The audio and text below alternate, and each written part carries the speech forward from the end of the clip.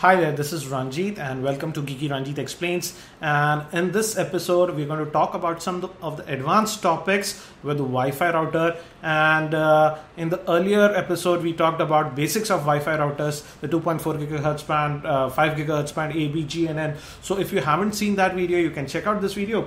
In this video, I'm going to cover some of the advanced topics like, if you know, this Wi-Fi routers emit radio waves, and it's necessary that you encrypt those signals. Otherwise, anybody could tap into your Wi-Fi network and use your connection. Also, I'll talk about Wi-Fi channels and how you can improve the range if you live in an apartment where there might be a lot of Wi-Fi congestion.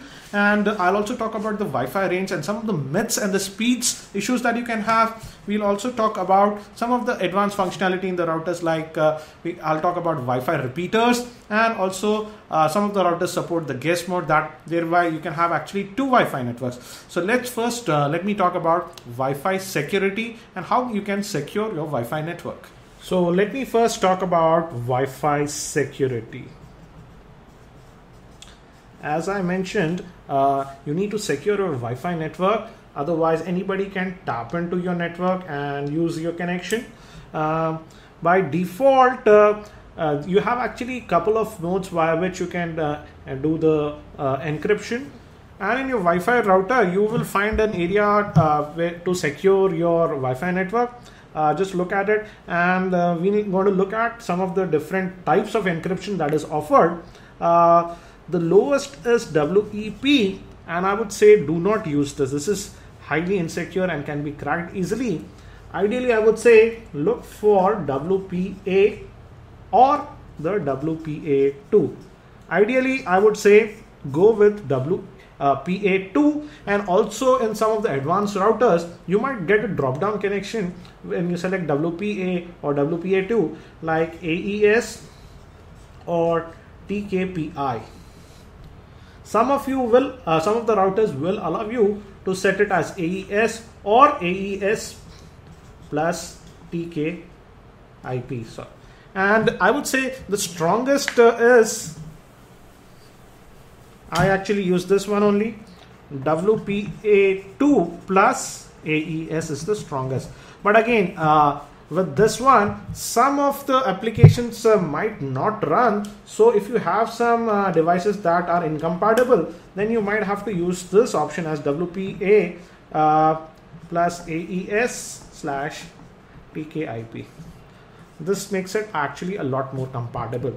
So if you have a Wi-Fi router, remember, it's your duty to secure your connection. The first thing that you should do after you configured your Wi-Fi router is to secure them. And again, you in the area that will ask you to enter a password, give a good password. Don't write your name or stuff like that. Give a good 8-character password and have some special character in that. For example, like this, tilde, so that your network is secure. Next, let me talk about Wi-Fi channels. As I mentioned in the earlier video, the 2.4 gigahertz band is the most popular in the routers. For example, the N150 and 300 based routers. And the problem is,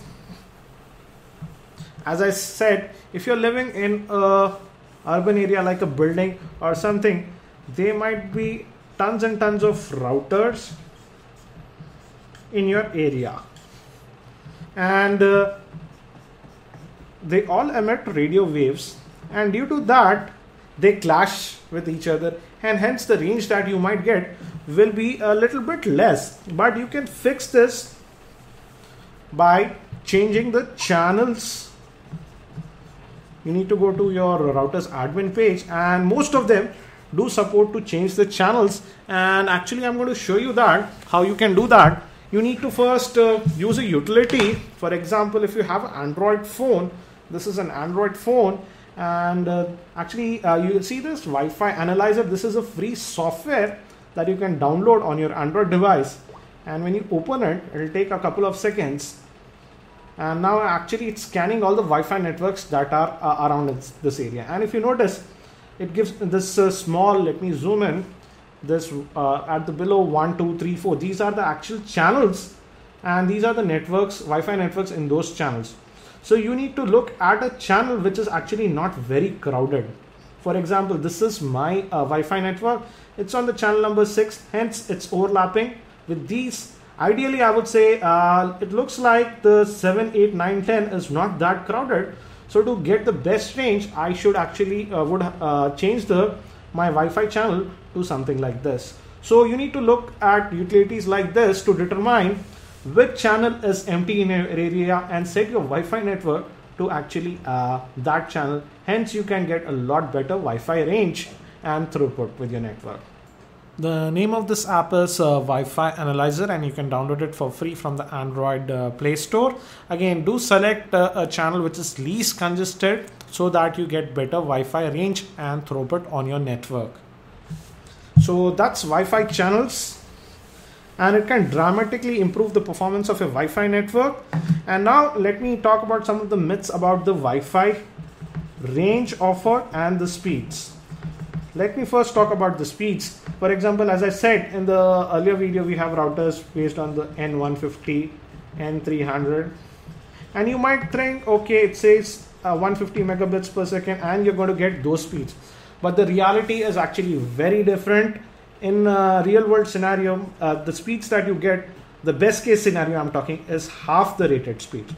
For example, with this N150, the max speeds that I've seen are around 65 to 70 Mbps mark, megabits per second. So again, you need to keep this into account.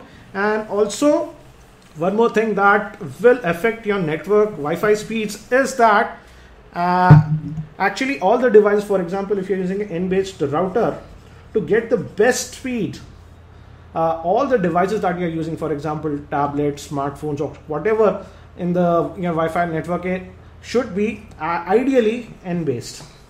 If any of them are using the older standard, like let's say G, your entire Wi-Fi network speed will go down to G levels. This is how it works. So ideally, I would say your router is default set to mixed mode. That means it will support the N, B and G band. But if you are very sure that all your devices are N-based compatible, I would say that set your Wi-Fi router to N only. I know this is not the ideal thing if you have older devices, but again, do remember, if you have older devices, your throughput of your entire Wi-Fi network will fall down to the B or G levels.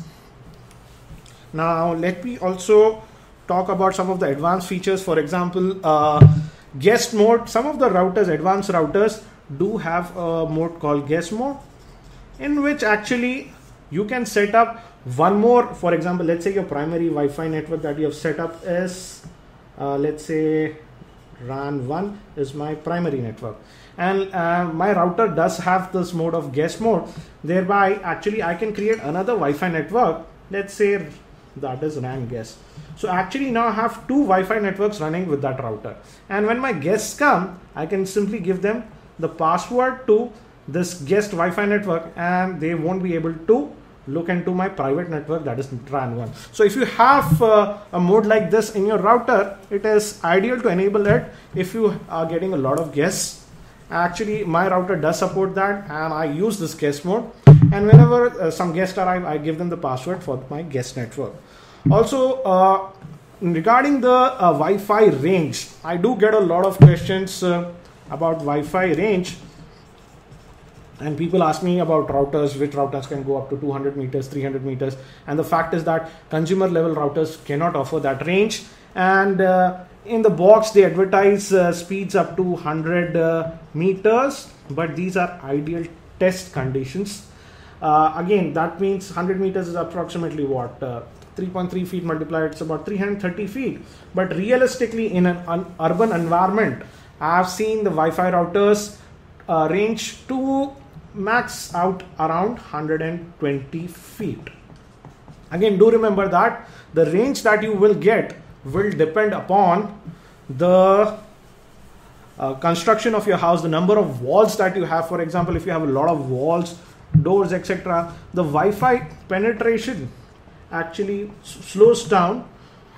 So again, if you have a house that has a lot of walls, definitely your Wi-Fi performance will go down, and you might have to invest in a device like a Wi-Fi repeater, which can extend the signal from, let's say, this area to this area. You can check out this video which I made for my other channel, in which I talk about Wi-Fi repeaters, and that gives you info about the Wi-Fi repeaters. But regarding the range, I would say ideally the best speeds that you can get is up to about 25 feet in an urban environment. You do get actually very good speeds with Wi-Fi, and the further you go down, the speeds start to drop a little bit. I have seen that after 40 feet, the speeds generally start to go down the hill, and obviously at around 100 feet, the speeds that I was getting with most of the routers is generally just around 5 megabits per second or something like that. So the further you go, it goes down. Again, you might get a lot, higher range if your Wi-Fi router does not have any obstructions and there are no walls in between. Then in an open area, yes, it can go even up to 200 to 250 feet. So that's about Wi-Fi range. Again, don't expect consumer level routers to go 300 meters or something like that. Yes, simply the signal level won't be that great, and you won't get consistent speeds. So I hope you now have a better understanding about Wi-Fi routers, security about it. You need to, security. You need to secure your Wi-Fi connection. Ideally, I would say WPA2 plus AES encryption is the best. About Wi-Fi channels and how to actually locate the best channel in your area using a free app like that, what I showed. And also about guest mode and Wi-Fi repeaters.